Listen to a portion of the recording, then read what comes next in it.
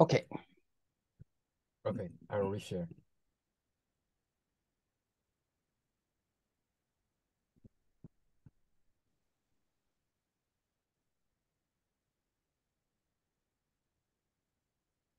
Okay, you want to start? Yeah, sure. Hello, everyone. We are from Topology. We started this journey about a year and a half ago. Um, my co-founder, Guilty Gyoza, and I met during ETH Denver 3 years ago.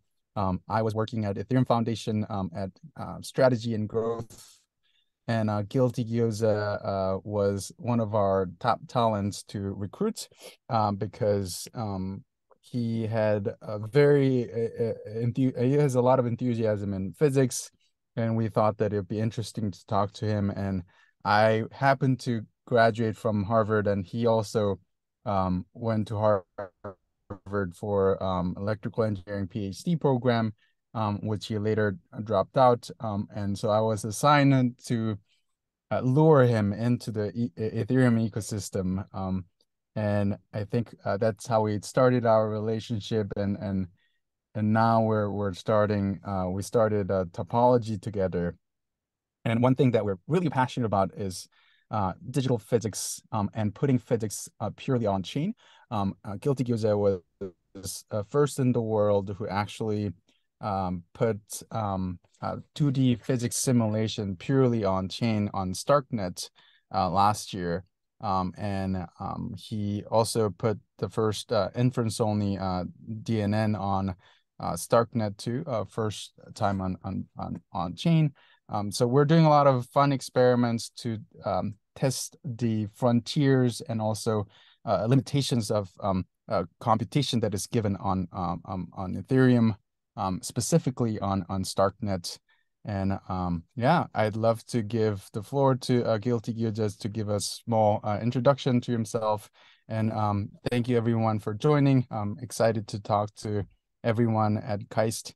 And I really want to thank Jason for giving us the floor and everyone to take this class. I know that Web3 is not really, or blockchain is not really a very hot topic or anticipated topic for everyone in the world right now. But I'm really excited to see the builders at this phase because it shows that you're purely interested in the technology behind it. And I thank everyone for participating and coming to our talk. Hello, everyone. I'm Guilty Gyoza. Thanks, Kunho, for the introduction. Can everyone hear me? Yes, we can hear you, but there is a little bit jitter. Oh, okay. Sometimes, Oh, sometimes. sometimes I see.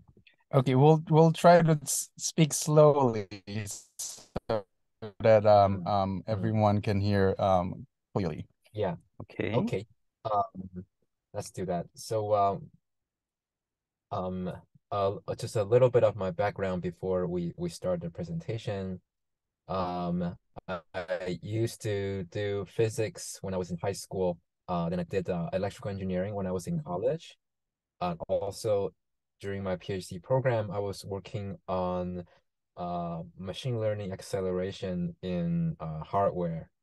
But I left the PhD program to pursue what really interested me. Eventually, I found blockchain, and it occurred to me, and this was in 2019, that it is entirely possible and very desirable to make full-blown game worlds on top of the blockchain for reasons we will be mentioning later in the presentation. So basically, we are working in the blockchain space, but we're working on a really niche and strange topic, which is creating fully on-chain worlds on blockchain as a substrate. While most other people are working in financial applications or they're making more blockchains, and NFT stuff, if you have heard a little bit about that. But we're working on something more ambitious and much more difficult. But this is where we enjoy ourselves, and we hope that you will take a thing or two away from this presentation. So should we begin? Yeah. Perfect. Okay, so we want to talk a little bit about StarkNet first, because all our on-chain worlds and experiments have been done on StarkNet. And then we will talk about our experimental fully on-chain games / fully on-chain worlds. That include Isaac and Mumu and Shoshin, 3 separate experiments. So StarkNet ecosystem. The StarkNet ecosystem consists of StarkNet, which is a ZK rollup. I think there may be a lot of technical jargon in our presentation. For those interested, we'll be happy to answer any questions afterwards. But very simply, ZK rollup is a way to scale computation on top of the blockchain. As you may have understood now, blockchain is a very expensive place to compute things. ZK Rollup, the role of ZK Rollup is to take away computation from the blockchain over to themselves, and they compress a lot of computation results over to the blockchain, so that you're saving only a little bit on the blockchain, but you're carrying out a lot of computation elsewhere on the rollup. And zero knowledge proof is involved in that compression operation. So that's what ZK Rollup is. Cairo is the programming language developers use to program on the StarkNet ZK Rollup. So if you write in Cairo, the resulting program is stock provable, or in other words, ZK provable. So all these programs execution will get compressed via the Stark ZKP system to tiny bits of proofs, and these proofs are deposited on the blockchain. And because they're tiny, it's much cheaper to be put on the blockchain. The way we like to understand StarkNet versus Ethereum, which I think you all have a good familiarity with what Ethereum is at this point, is that we see Ethereum as a DDR4 drive with a small CPU, so you can compute stuff on it, right? And DDR4 drive is, you know, the hard drive in computers and laptops. They are robust. You can shake it. You can drop it on the floor. It doesn't break. So it's hard. It's safe. It's secure. That's what we think Ethereum is. But it's expensive, and it's expensive to compute on it. So StarkNet's role is to compute on a much faster rate, but on a much smaller memory. So we call it SRAM, CPU and an SRAM. For those of you who have taken computer architecture classes, you may understand this sort of hierarchy among computation. But then writing programs on the CPU and SRAM, which then executes and then settle on the hard drive, is much more efficient than writing programs on the hard drive itself, right? No one in the modern days write programs that run in the hard drive. We all run programs in the memories. You buy a Mac laptop, you specify how much RAM you want. That's the RAM. That's not hard drive. So this is what we think StarkNet is. Another way to understand what StarkNet is through this hierarchy of layers that we use to understand blockchain. So on the bottom, you have hardware acceleration. This is how people make blockchain run fast. On top of that, there's the operating system. So blockchain sequencing and roll-up sequencing, these are considered as operating system layer operations. On top of that, you have proving and prove verification. So this is the ZKP part, the part of the ZK rollup stack. Arithmetization is also part of the ZKP stack. Just to touch upon it very briefly, arithmetization is basically the process of taking a program and transform it into a form that you can make proof of. So regular programs cannot be proven, but after arithmetized, they can be proven. And then on top of that, you have programming language. This is where Cairo sits. And then on top of that, these green areas are applications. And so there are libraries and hyperstructure. It's just it's a way to describe all these public goods infrastructure built on top of the blockchain. Front ends is where applications are presented to the end user. And we think StarkNet occupies these stacks. So StarkNet provide Cairo here. Arithmetization and proving are achieved by a stock-proof system. StarkNet itself is an operating system because it sequences transactions and mediates access right and so on. And it also wants to touch upon hardware acceleration, but I think it doesn't. It's on the roadmap, but it hasn't touched upon this bottom layer just yet. Right. So the reason why we choose StarkNet is because obviously we can compute a lot more effectively on the blockchain by doing things on StarkNet. So what do we mean by doing a lot more? For example, we can do physics. So this is a numerical simulation of a rigid body system connected by springs, right? So like spring is like this linear system whose force is like proportional to the displacement of the string, but like by first order, right? So we can write a system of equations that describe how these rigid body interact, and we can run numerical simulation, frame by frame by frame, how these bodies are moving along and applying forces among each other. So this is like classic numerical simulation. If you've taken courses in the area, this should be pretty familiar. But we are writing this numerical simulation in a Cairo contract that runs on StarkNet. So effectively, you can run physics on StarkNet by doing this. And on the right, we've done a little bit about DNN. So this is the vanilla tiny DNN, two-layer, like one hidden layer DNN that takes the MNIST input as input and outputs the predictions. MNIST is this, for those who kind of understand basics machine learning, MNIST is this library of handwritten digits, like 28 by 28 a pixel large. So basically, this DNN is able to take a image and predict what digit it is from 0 to 9. And we were able to take a DNN model and transform that into a bunch of Cairo contracts that collectively represent the DNN model.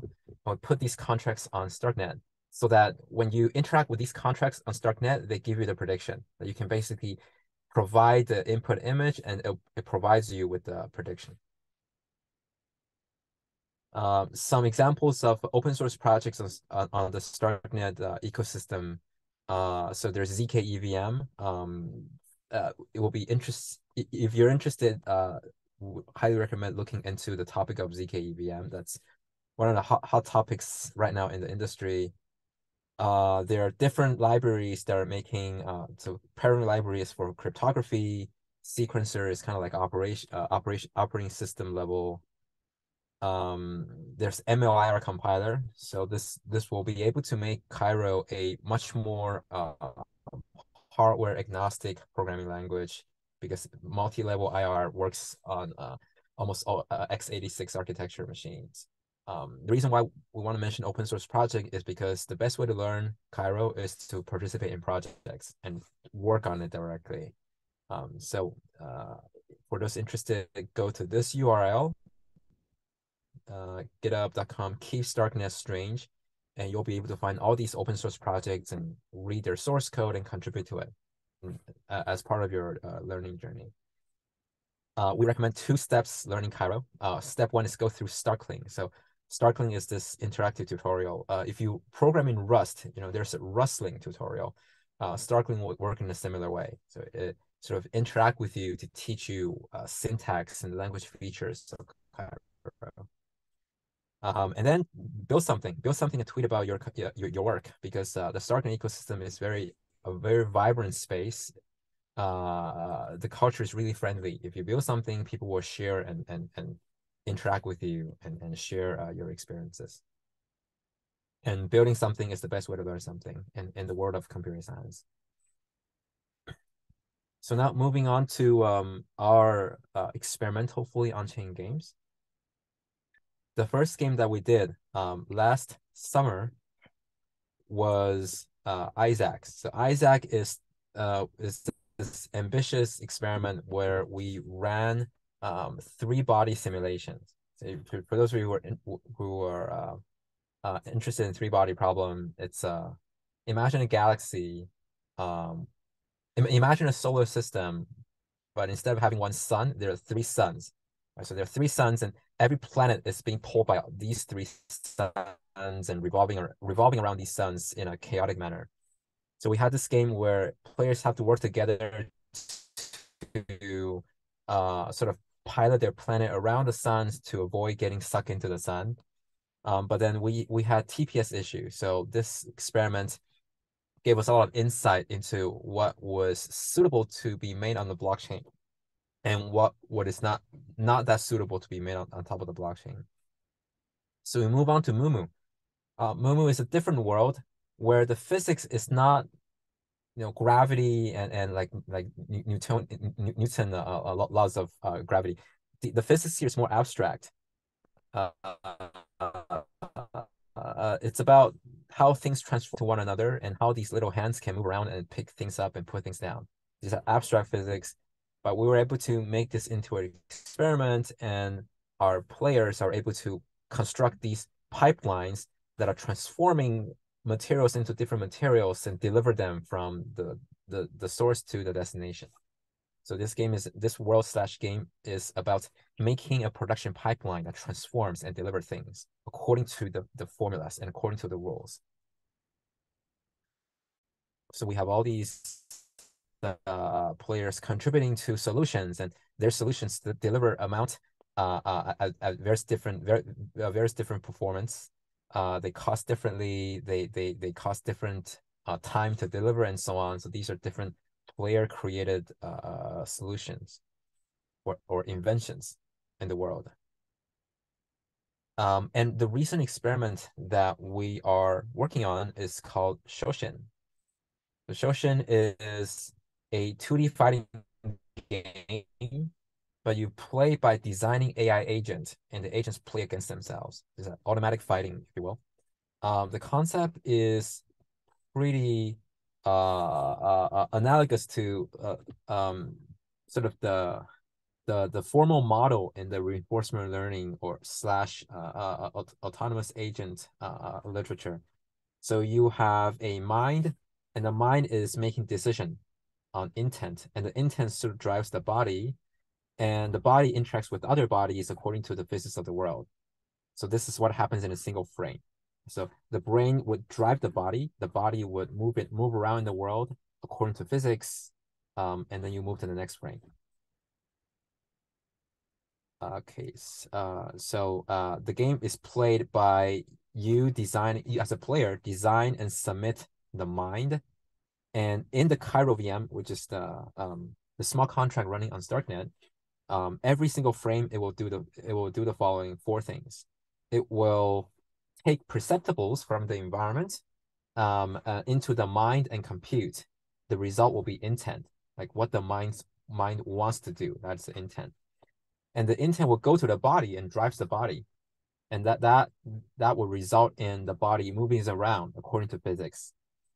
And then some physics simulation is carried out so that different bodies are punching each other or moving around according to friction and gravity. Housekeeping is the last step, which sort of track which player has how much health point and stamina, like game level housekeeping information. And then you loop this 4-step every single frame until someone wins or until the round ends. Perceptible include your own information, your whereabouts, your health point, stamina, what your body is doing, and so on, and also your opponents. But basically everything that can be observed about the world are included in the perceptibles. So from perceptibles, these perceptibles are processed by the mind. And so the question will be, well, how is the mind structured, right? Like our mind is structured by biological processes like neurons and signals. If you talk about GPT-4, their mind is structured by neural networks, a lot of neural networks, huge neural networks. In Shoshin, the mind is like a state machine, and state machines is where state can transition to other states according to different conditions and rules. So we sort of model a mind by a state machine. So the perceptibles will influence what the mind will transition into different states. Binary tree is just a way that we represent programs in Cairo. So because we want the players to be able to create their own sort of mind transition rule, and these rules are described in the form of binary tree, or alternatively, you can call this abstract syntax tree, or AST. These are trees that are formed by operators, and every leaf is an operand. Okay, so after the perceptibles and mind, you have the body, right? So again, mind would produce the intent, what it wants to do, and this intent will influences the body.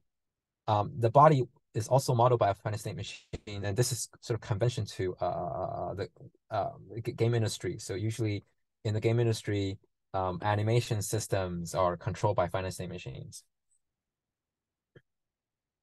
And then we have dynamics. Dynamics is just our way of describing physics.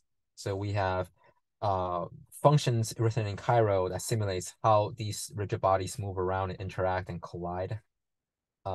We do only first order approximation, so that because in video games you don't have to be super scientifically precise. As long as the game works, it works. So early footages of Shoshin, we're doing early playtesting now. These are footages from before the playtesting. So this is the interface with which player create their mind, the strategies.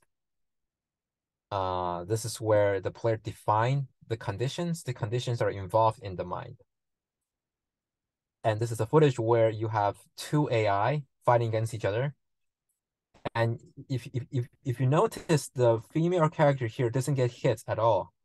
The reason is, according to the digital physics of Shoshin, when the female character is dashing, she is invincible. Like if you play fighting game, you will have the concept of invincible frames, right? At certain conditions, we would do something, the frames, while you are doing that thing, are invincible. You cannot be hit by any other moves. You cannot be interrupted. So the female character's dashing happens to be invincible. So she is dashing into the male character's sword swing and then swing against the male character. And this is another instance of digital physics. This is where the male character is able to block with the great sword, and because it's so heavy, it knocks away his opponent. And this is programmed into the digital physics that is described in the Cairo smart contract on the blockchain.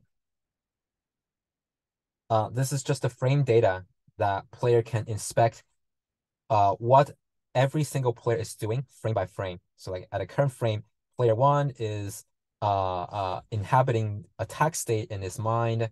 Player one's body is in idle state, how much stamina, health point, and so on and so forth. Because player needs a way to debug their agent, need to understand what works and what doesn't work. And this is just the visualizing sort of the thought process of an agent in a frame. So like in this current frame, this player is thinking about, is opponent attacking? No.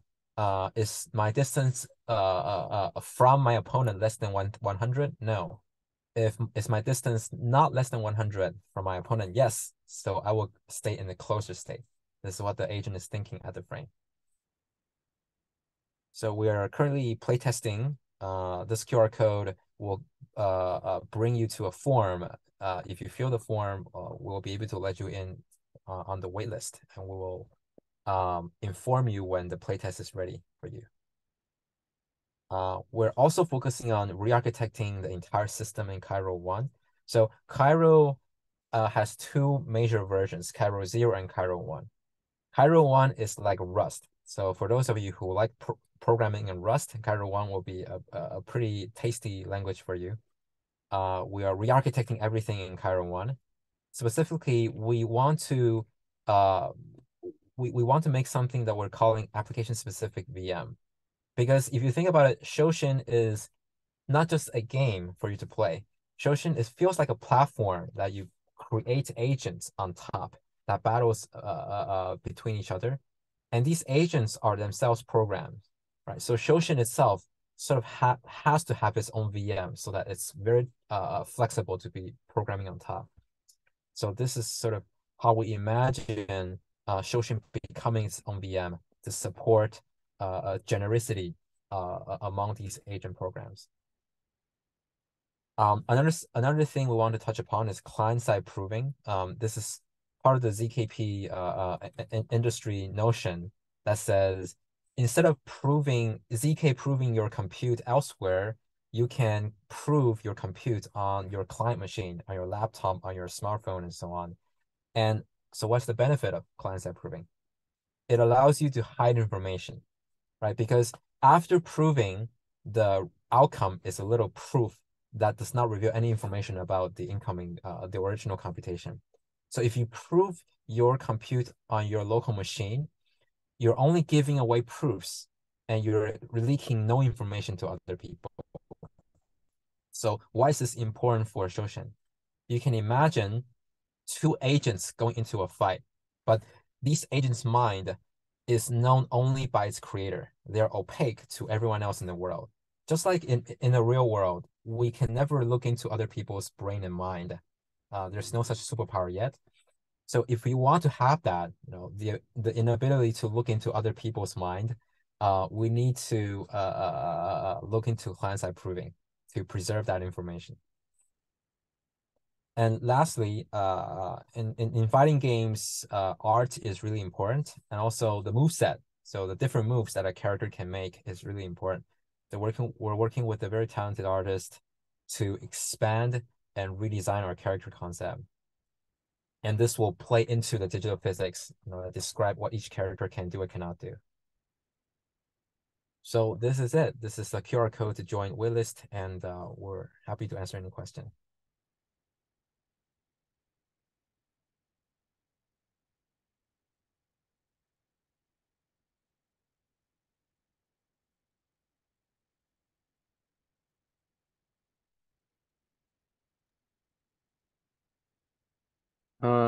Is this the end of the presentation? Yeah, this is okay. we didn't have any extra slides. Yeah. Okay. So is there any question? Actually, we have a few audience, so you can ask a question with your voice. Yeah, or if anyone wants to do a short introduction about themselves, we can answer any questions regarding, I think, ZK rollups, Cairo VM, or StarkNet specifically. I know that there are questions regarding ZK VMs or ZK EVM. So what the difference could be, we'd love to answer those questions too. Or if anyone has questions about, there's some verbiage that is being thrown around in the industry, such as autonomous worlds or fully on-chain games or Web 3.0 game or Web 2.5 games. These are a lot of confusing words that are being thrown around. So if you guys need clarifications, we'd love to answer those too. Okay, first I will turn off the recording so you can easily ask a question.